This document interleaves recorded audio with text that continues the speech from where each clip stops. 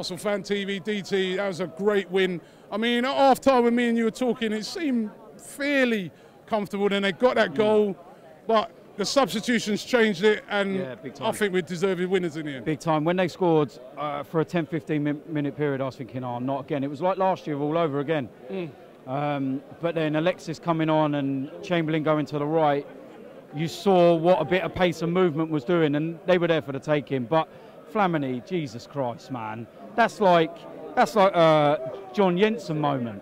You need to get the T-shirts printed. I was there when Flamini scored. Do you know what I mean? And I'll get a percentage of that. Scored twice, mate, not once. Oh, remember? no, but it was the second goal. When I saw that coming out of the sky and Flamini on the end of it, I'm there, and I can guarantee, if you're an Arsenal fan at home, here, you were sitting there going, don't you fucking dare hit that, don't you dare.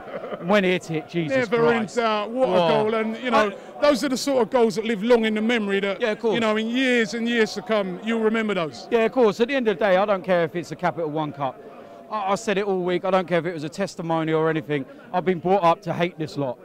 End of story. I don't care what game it is. I want to beat them. I hate their fans, I hate the club, I hate their families, I hate everything about Tottenham. It's as simple as that. So we have to win. And after the week we've had, Robbie, man, we was in Zagreb, we was at Chelsea Saturday, and it was kind of like we'd had the stuffing knocked out of us, you know. And as optimistic as we can be, even after Saturday, we were sitting after, and it's kind of like you feel like you've been kicked in the nuts. But that's a good tonic. It weren't a good game, but I don't give a shit. We got the win. That's it. We're in the next round. Let's just go and we move on to Leicester on Saturday, because they're undefeated in the Premiership. The only team left. They're going for our undefeated record, isn't it?